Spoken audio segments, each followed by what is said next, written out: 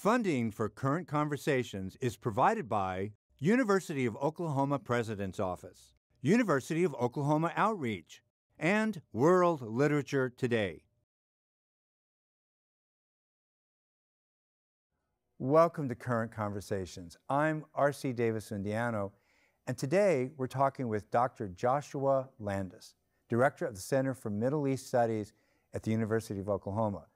We're going to be discussing the latest developments in Syria and the Middle East.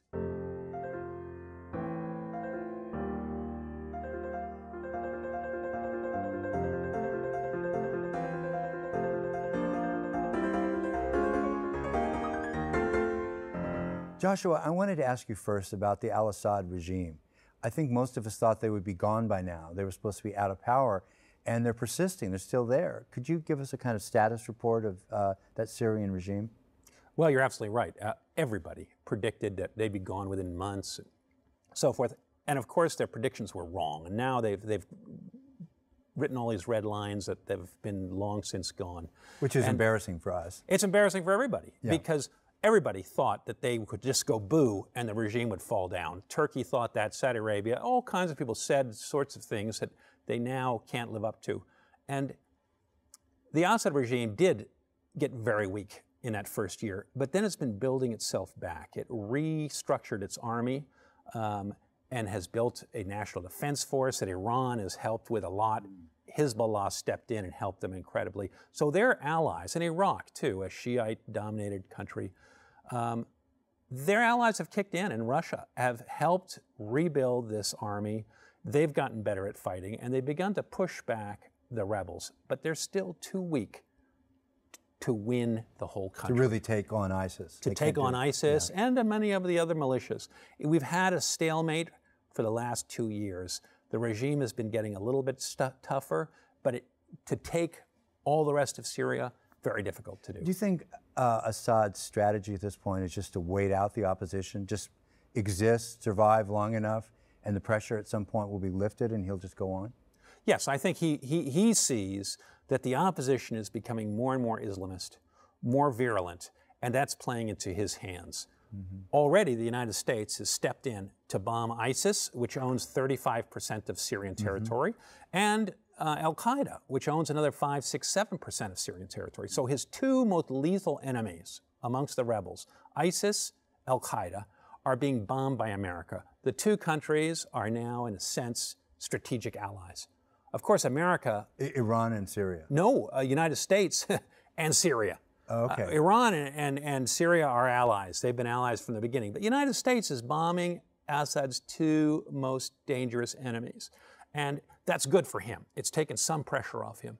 So, of course, the United States wants nothing to do with this tyrannical regime. It's not coordinating in any way with him, and they insist on this every few days. But they're killing his enemies. So, and the Assad regime is the one in Deir ez-Zor and a number of places around ISIS that is, in some areas, most likely to take ISIS territory if it's weakened enough. Is it possible that the U.S. doesn't want Assad to be out of power at this point? Things are too chaotic.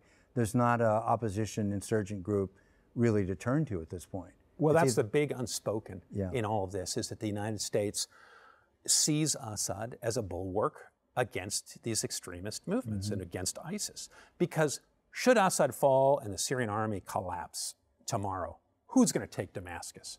It's going to be ISIS, it's going to be Al-Qaeda, and that would be a disaster for America. A new wave of millions of refugees would probably flood out of Syria, going to Lebanon and Jordan. It could cause those countries to collapse. So the U.S. does not want Assad to fall. They're not saying it, but you can see it everywhere because Turkey, Saudi Arabia have said, we've got to destroy Assad. If we're going to bomb ISIS, we've got to bomb Assad as well. And the United States is saying, no, we're not going to do that. And that's been a source of great rancor between Turkey and the United States, between Saudi Arabia and the United States. Now, you mentioned Iran. It seems to me that they're the sort of mysterious player at this juncture. Why are they so loyal to Assad? I mean, they're Shiites. Alawites are kind of, they have a relationship with Shiites. Why the loyalty? I mean, couldn't this end up being very embarrassing for Iran later and very awkward if Assad does fall? Well, it would be a great loss for Iran. The sources are about three. One, as you've mentioned already, is that the Iranian Revolution took place and said, we've got a model. And Iran has taken its place as the head of Shiites worldwide. And about 15%, maybe 20% of all Muslims are Shiite. Mm-hmm. So Iran is their defenders. Now, Alawites are heterodox Shiites. They're quite different from Shiites. But there's a Shiites in Lebanon and Hezbollah. All the arms that get to Hezbollah get there through Syria. So if Syria would fall off as an ally of Iran, Hezbollah would be quickly cut to pieces. And they would lose this large reach. Iran believes that if it loses these Shiite allies, it could be invaded by the United States or attacked by the United States in the same way that the United States tried to overturn the regime after 1979 revolution. We helped Saddam Hussein in his invasion of Iran, in which he almost destroyed the Iranian Revolution. We were giving intelligence, we were funneling arms to the Saudis, we were giving money to Iraq. So Iran sees this as America's trying to destroy them. And there, Assad reached over, the father, Assad, reached over and allied himself with Iran against a common enemy, Baghdad. So Syria is its oldest ally, only Arab country that really stood by Iran throughout this period. It's Shiite government, and it's an important conduit to Hezbollah in Lebanon. So for all those reasons, Iran believes they cannot allow Assad to be swept aside. There seem to be hints, too, that Iran could play a larger role. When the United States first started the air campaign against ISIS, Iran made a real strong point about, well, this is not going to be enough.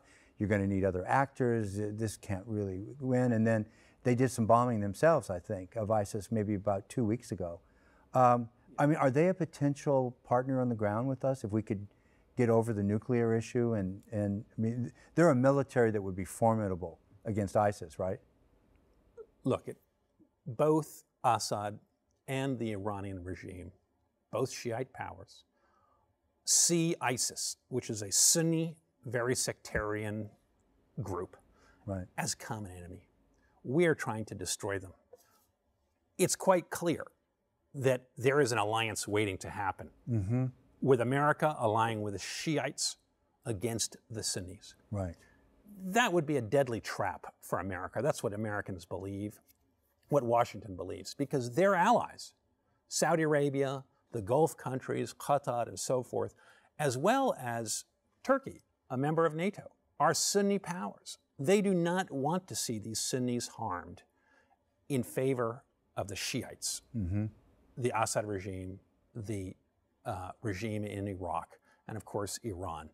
So America has to balance in some way. And the way, even though these are natural allies in a fight against ISIS, they cannot formally ally with them because they would be undermining their own long friendships. But isn't there a development possible somewhere in the near future? Maybe the point at which we got in World War II where the Third Reich was just so powerful, all bets were off. We just got to join together and take them on.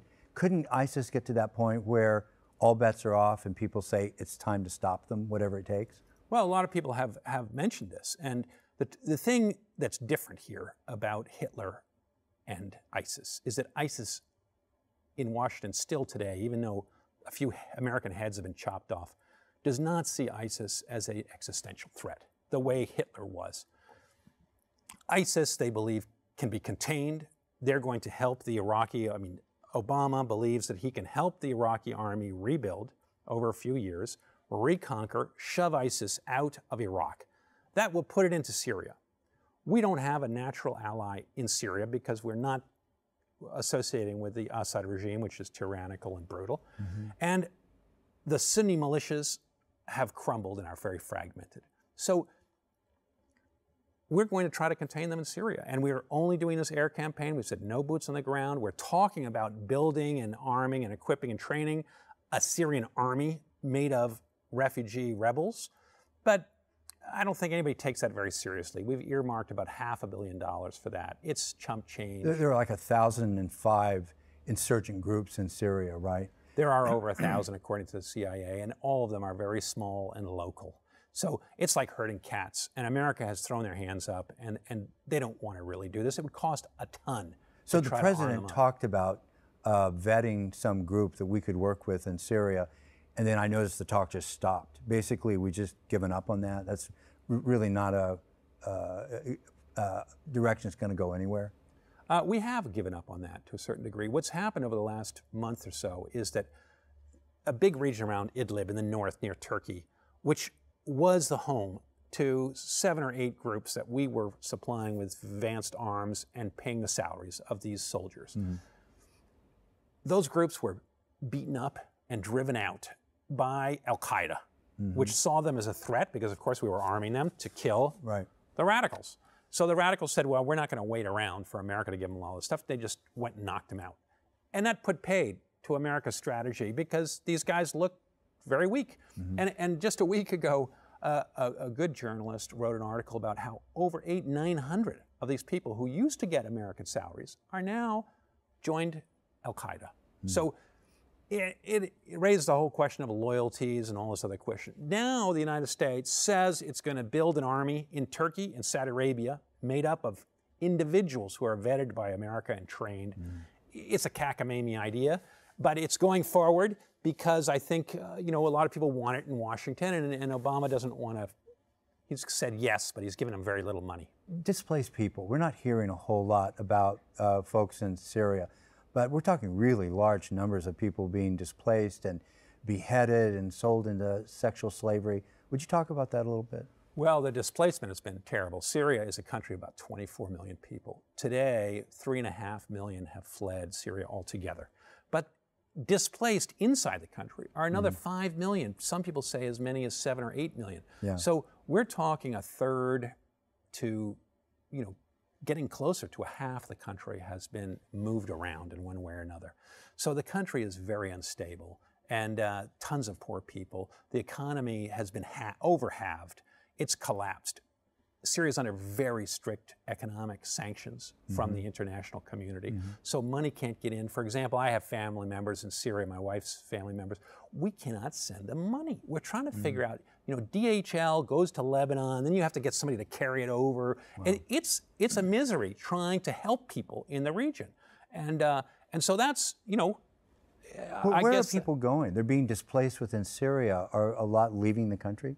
And where? 3 million have left, 3+ million have left the country. Many people are going internally. The rebel areas have become increasingly difficult to live in because you've got 1,000 groups, because the Assad regime is bombing them day and night. And so what tons of Sunnis have done is they've fled into the regime-held areas where life still has an element of normalcy, where the war has not affected many regions. The coastal cities, which are dominated by Alawites and other minorities, have become big gathering places for Sunni refugees. Tartus, Latakia, and so forth. Damascus as well has swelled with refugees because it's still government dominated. So people have gone to those government areas looking for succor. The one community that I think gets focused on in the media over here, and it just breaks your heart, it's such terrible news, are the Yazidis. And it seems like they're close to being destroyed as a culture. Is that accurate? That is. There's about 500,600,000 Yazidis that lived in Senjar Mountains in Iraq, northern Iraq, and near Mosul in the plains. ISIS swept over that area. ISIS looked at them as pagans, not as members of the 3 Abrahamic religions, Judaism, Christianity, Islam. All of those religions, according to Islam, have received word from God. Those are the people of the book. They're the people of the book, and they're protected. Although Jews and Christians are second-class citizens in this very fundamentalist worldview. So ISIS does extend that people of the book status to Jews as well? It should. It doesn't own any Jews. There aren't any Jews where it's conquered, so we don't know what I'm sure they would find an excuse to do terrible things to them because of Israel and so forth. But religiously, they're included in this protected people status. But pagans are not. And the Yazidis are Zoroastrian offshoots. So they're considered to be beyond the pale. And therefore, there's no protection. And in fact, they see it actually is an embarrassment that they've survived this long within an Islamic world. And so they just chased them out. And they captured perhaps 5,000 to 6,000 Yazidi women and took them into slavery and are using them as concubines. Is there any clandestine support among other Arab nations for ISIS at this point, or has everybody pretty much said they're the problem? Everybody has said that they're a problem. How much of a problem? Very differing degrees. Now, that's the governments. The governments, and most Sunni governments from the region, have sent airplanes and other, and some arms to help America in this broader coalition. But amongst the people of the Middle East, there's a big spectrum. And some people see ISIS as a champion for downtrodden Sunnis who are being persecuted by these two very sectarian Shiite governments in Baghdad and Damascus, who have caught these big Sunni population in sort of a vice grips and have persecuted them. So they see ISIS as the strong man on a horse who's come, ridden in here, and is trying to champion a Sunni agenda. And a lot of people, at least in the first weeks, were taken with that narrative, with the beheadings and the horrible, visual world of what's going on there. Most Muslims have completely turned away. Well, they've really taken over from Al-Qaeda. I mean, couldn't you even say that Baghdadi, is that how you say his name, the ISIS leader, is a sort of new Osama bin Laden? I mean, doesn't he have that kind of charismatic position now in that world? He does. And he's in competition with Al-Qaeda. He came out against traditional Al-Qaeda, which tried to discipline him and keep him from being so violent. And he said, no, I am the caliph. He named himself caliph. He began to attack Al-Qaeda in Syria. He beat them up badly, pushed them to the margins. Now they're rebuilding, but they really fell back, and many Al-Qaeda members deserted Al-Qaeda and joined Baghdadi. And he raised violence to a whole different level and began to build a state. Now, Al-Qaeda's idea is, no, we're not going to build a state. We're going to work with these other Islamist groups to try to defeat Assad, and then we'll build a state. Right. Baghdadi said, no, we're not going to wait for that. We're going to build a state today. And he began, and this captured the imaginations of Muslims because it was an alternative, it was a caliphate, and he was in a rush to get there. So he looked like a utopian situation at first. Of course, it's for most of the world looking on, it's just a dystopia. We don't know a lot about him, do we? I mean, it seems to me there are rumors that he has a PhD in Islamic studies, and do we know anything very much for sure about? Well, he does have a PhD, as far as we know, from Baghdad in Islamic studies. A turning point for him was the American invasion of Iraq in 2003. He was swept up with a lot of radicalized Islamist Sunnis and put in a camp called Camp Bucca, which was one of our prison camps. He was held there. The amount of time is varying, but there have been some great investigative reporting about his experience there, and of experience of, in a sense, Camp Bucca, as well as a number of other prison camps, became universities for Al-Qaeda. And he joined Al-Qaeda, and he became a leader pretty quickly within the camp. And other people who 2009, he gets out of prison, right? And then he got out of prison before that, in about 2004-05. Okay. And he joins Al-Qaeda in Iraq as it began to mobilize and fight against America. America did the surge. We beat them down. He was always behind the scenes. 2 leaders later, Al-Qaeda's had several leaders killed, and then he rose to the top. He took them over, and he paid allegiance to bin Laden and Zawahiri. When bin Laden got killed, Zawahiri in Afghanistan. But then he spread his power over Syria, and very quickly, Zawahiri in Afghanistan or Pakistan said, you've got to stay to Iraq. We're going to have a different franchise in Syria. At which point, he turned against Zawahiri. He said, no, I'm the man. You're just sitting back up there, and I'm going to build this country. And everything you just described really was a result of the U.S. getting out of Iraq, right, and leaving kind of a power vacuum there for him and a kind of rebuilt Al-Qaeda in the form of ISIS to come in and fill that empty space. Well, there's 2 theories on that. One is that the creation of Al-Qaeda in Iraq was because America invaded, destroyed the Saddam government, and had no clue what what Pandora's box it had opened, and this Sunni insurgency immediately sprung up. There was no Al-Qaeda before the American invasion, and it spread like a virus once America invades and destroyed the central state. The other interpretation is America left too early. And that's the sort of the Republican explanation, I guess, is that Obama cut and ran, and that he should have forced an agreement on the Iraqis to stay longer and to commit troops in Iraq that would have killed these guys before they could get back on their feet again. So you've got, you know, in a sense, you've got the Democratic criticism that Bush shouldn't have gone in the first place, and you've got the Republican criticism, which is Obama was so eager to get out of Iraq that he left the job half done. Is Baghdadi trying to sort of capture the alienation on the street, from the street Sunnis? Oh, he's capturing it. In the first months, he absolutely captured that. After 3.5 years, almost 4 years of civil war with militias taking over the town, moving out, new conquerors coming in, people were so sick and tired of not having one leadership, the lights turned on, a school system that they could go to. Many people who would never embrace something like ISIS thought maybe this is it. Maybe they'll provide some kind of, and they set up a minister of petroleum, a minister of education. They began to build a state where none of the other militias had done that. So there was a sense that this could be it. But of course, it was very brutal, and now America's bombing it, and the situation is very chaotic, and nobody can see where it's headed in the future today. What's the potential that this ISIS movement could actually take over the Middle East? I mean, expand way beyond the Syria, Iraq territory they have now? Really pose a threat to the world? Well, I think that, you know, when ISIS, at first nobody took ISIS seriously. Everybody said they're the JV League and so forth. But then when they came to the doors of Baghdad and Erbil, the Kurdistan, they had a real fighting force, and none of these other forces were corrupt, and they all melted away in the face of ISIS. So it did look like they could sweep down, perhaps take Jordan, and then threaten Saudi Arabia.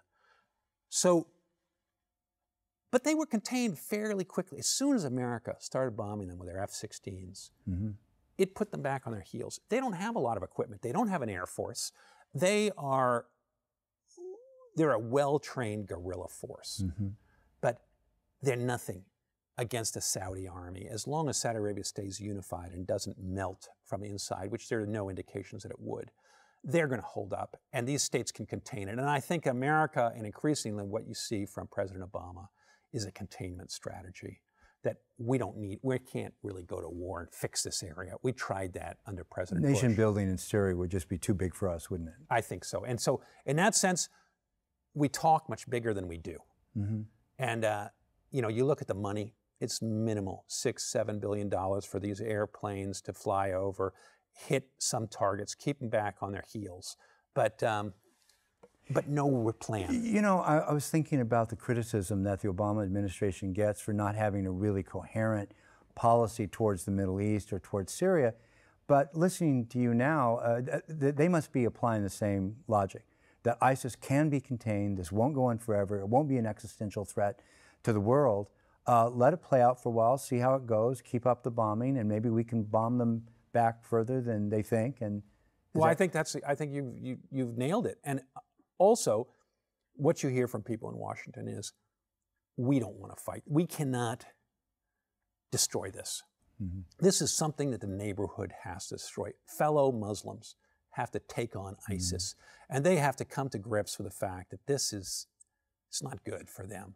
As long as Uncle Sam is going to spend billions to go in there and do their dirty work for them, they're going to sit on the side. They're going to be free riders on this, because why not have F-16s take out ISIS? What about let me just throw this out for a reaction. What about a line of thinking that would say the U.S. in some fundamental way is on the wrong side of history right now in this region? Here are these governments that are kept in power by the United States. They have questionable support from their own countries. The radical Islam movement that ISIS sort of represents now is ultimately going to win out. What would you say to that? Well, I think there are a lot of people who do think that way. You know, there are certainly people who support this radicalization, and they hate the order that exists today. But our allies in the region, Israel, Saudi Arabia, Jordan, Lebanon. We don't want to see those. We don't want to see those countries fall. We can't afford to see them fall. It would be very chaotic. So if we can contain and not, look, for Obama, when Baghdad almost fell, if Obama had presided over Iraq falling to Al-Qaeda, it would have been a disaster. So he couldn't let that. He had to contain it, but he doesn't know how to fix it. And nobody else in America knows how to fix it either. We've got all kinds of methods. But so this leads us in a situation that is, I think, rather dark in the region, with America containing and Syria, no center of authority in Syria. Is U.S. foreign policy or U.S. policy about Syria maybe been not very helpful?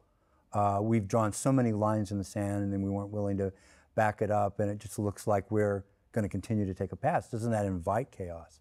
It does invite chaos. And America has made a fundamental mistake in the Middle East on several occasions, which is that we believe if we got rid of these terrible dictatorships, we would get democracy out the other end, that essentially every Arab had a liberal inside of him waiting to agree with the fellow Arabs and to produce a liberal state. That has not turned out to be the case. We see a very fragmented society, very many different opinions. Nobody talks about Arab Spring anymore. No, they don't. They talk about containment of radicalization. And in a sense, we did that in Iraq thinking we would get a good outcome by destroying Saddam, and we've gotten chaos. We've done that in Libya, and now we've done it in Syria. And we thought he would fall and we could just push him overboard, and that some new, better order. And what we've seen is that a worse order is looming there, ready to take over. And we don't want it to take over. So much to talk about. I am so sorry we're out of time. Well, it's a pleasure talking with you. Thank you for being with us here today, and let's do another show soon. Catch up on Syria. I look forward to it. That's it for today.